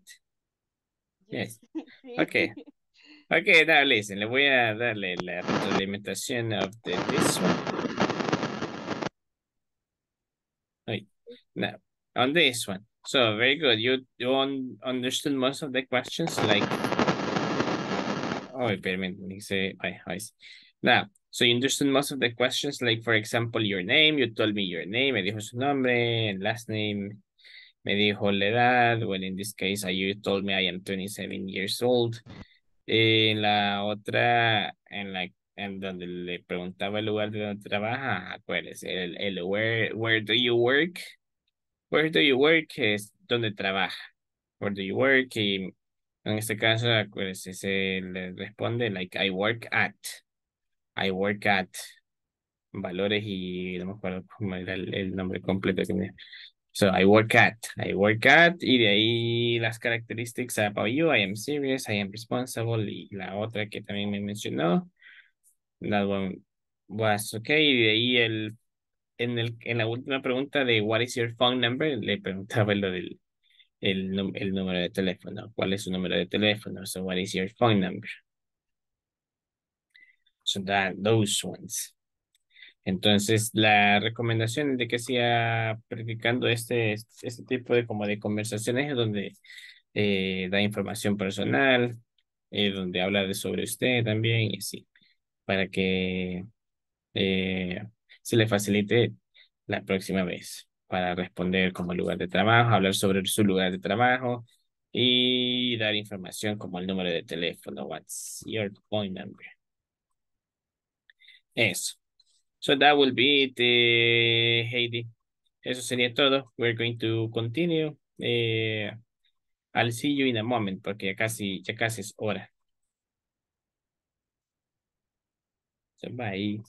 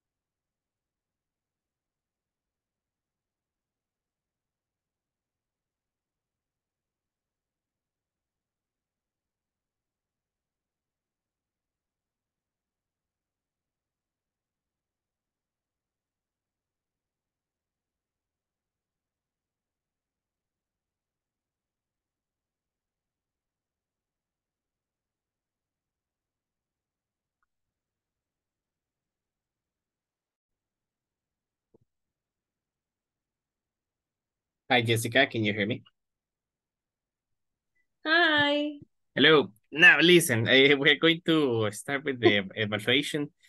Okay. I will start with the question porque como ya casi va a ser hora, así que we're going to go a little bit quick. Now, the first question is, what's your name? My name is Jessica. What is your last name? My last name is Guadalupe. Okay, now tell me how old are you? Is administrative assistant. Okay, now tell me where do you work? The work is in the school.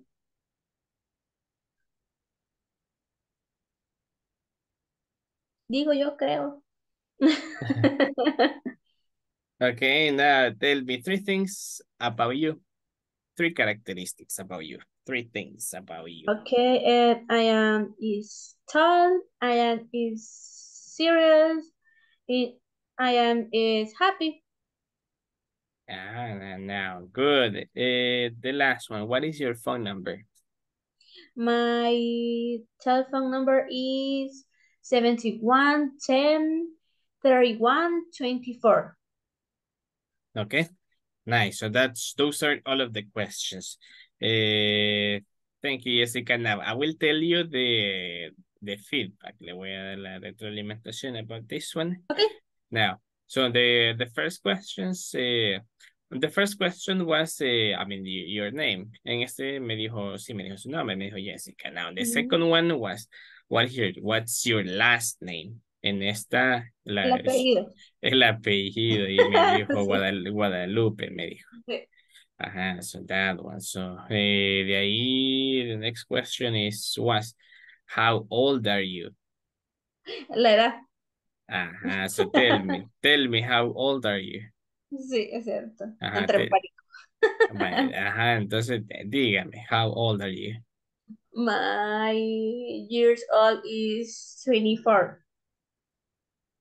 Ajá, ok. No, this one acuérdese. Para responder el how old are you es I am Ah, 24. I am 24 years old. Or I am 24. Eso, de ahí luego el lugar de donde trabaja. es, es, es German school is administrative assistant.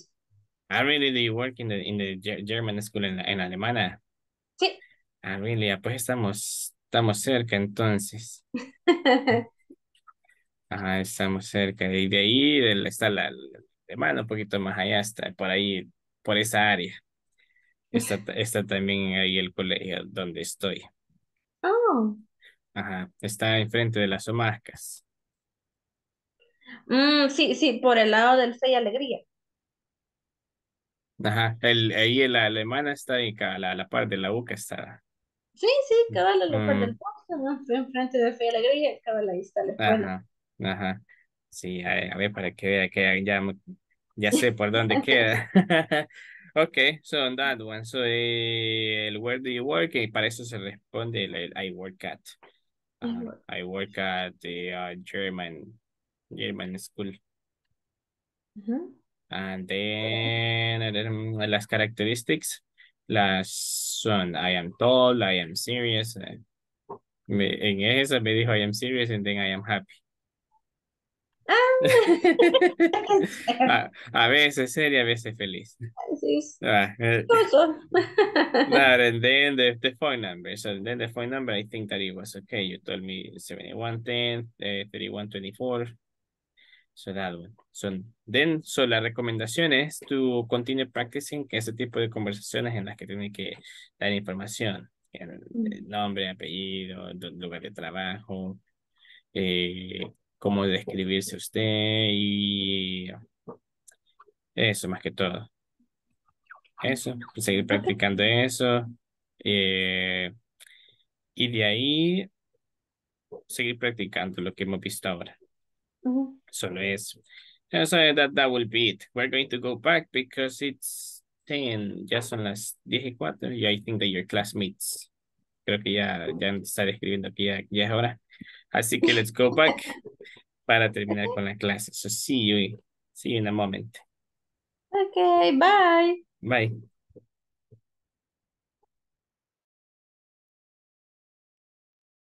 Okay, we're going to call the others because it's time to finish.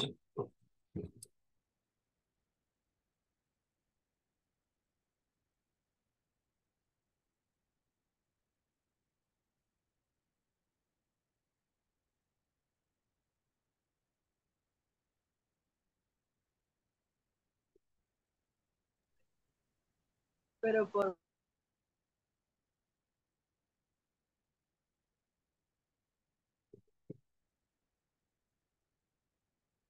We're going to wait for the other ones.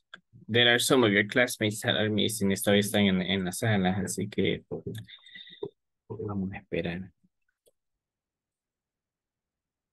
Teacher, Yes.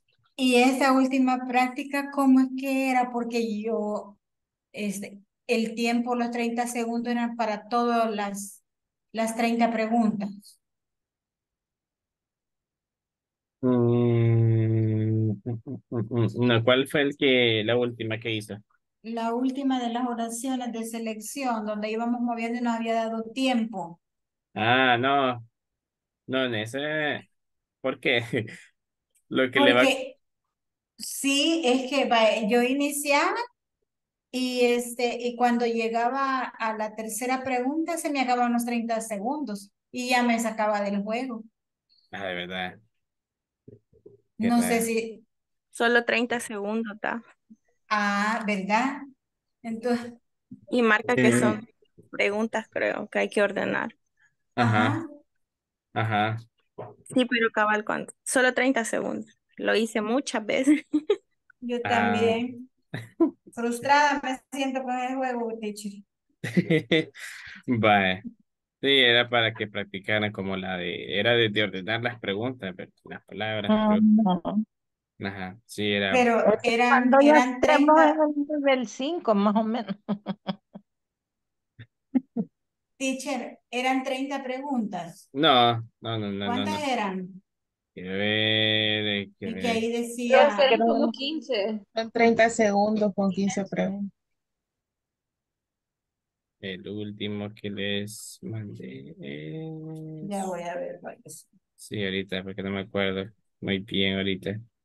Mañana no nos vaya a poner eso porque vamos a aplazar. Ay, no, teacher. No, mañana mañana, eso justamente les iba a decir, mañana es como les estaba diciendo la vez anterior, es el examen, tenemos el examen de mitad de módulo, entonces, no se preocupen, the first hour from 8 to 9, vamos a tener repaso para que vayan más que listos para el examen, and then from 9 to 10, el examen. Ujú. Ajá. Entonces eso, vamos a ver varias de las cosas que hemos estado viendo desde que iniciamos Ujú. hasta estos últimos días. Así que igual, no se Hasta preocupen. hoy, teacher. Sí, van a ver algunas cosas de las third person, entonces vamos a estar repasando algunas de esas cosas para que no vayan a tener problemas, para que no vayan a sentir difícil el examen. Así que Ah, pues, pues no, teacher, dice una de 10 dice. Una ajá, de 10 entonces nos daba 30 segundos para las 10. está bien raro. Quiero ver. Sí, porque mira, aquí lo estoy haciendo de nuevo, ya pasé la segunda. Y y ya ahí va Ajá, corriendo el tiempo desde la primera. Va, ya se me sí. acabó. Ujú. Ay, qué raro. Bueno, ahorita no, parece que esa es práctica. Entonces, mañana Ah, vamos vaya. a seguir practicando eso, el third person, que al principio, como les decía, este es confuso, por las reglas que hay que recordar. Y de ahí, luego de 9 días, el examen. Así que mañana es importante de que no falten. Así que that will be it. No sé si tienen alguna pregunta before I let you go. De 8 a 9 vamos a repasar y de 9 a 10 el examen. Exacto. Para que estén listos. 1 hora de repaso y después 1 hora para el examen. So that will be it. So in that case, that's it. I hope that you can rest tonight. Ya está empezando a llover, así que van a poder dormir tranquilos. I hope to see you tomorrow. I hope that you have a good night. Take care and see you. See you tomorrow. Okay, see Tomorrow. you. Night, Good see you. night. Good night, see you. Bye. Bye. Bye bye.